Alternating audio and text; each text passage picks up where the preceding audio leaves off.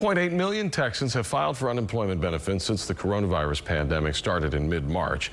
There are some big changes, though, coming in the next few days that folks need to know about. Yeah, 1 week from this Saturday, the amount of money that many Texans on unemployment get is going to go way down. That's because that federal pandemic unemployment compensation ends on July 25th.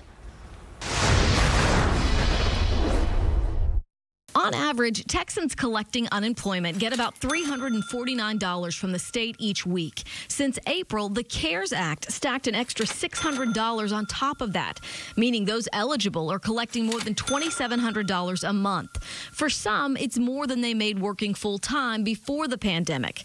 Come July 25th, benefits drop back down to $349 a week, or almost $1,400 a month.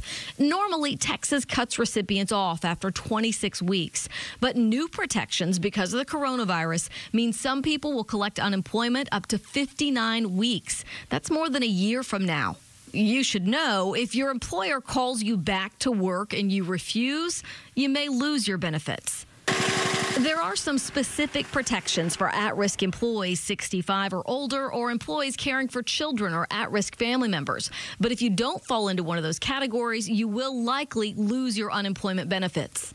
Online, the Texas Workforce Commission is asking employers to report employees who have refused to return to work. So a spokesperson for the Texas Workforce Commission says there are more than 620,000 jobs listed online right now at workintexas.com. And there are some virtual job fairs hosted by Texas Workforce Solutions all the time.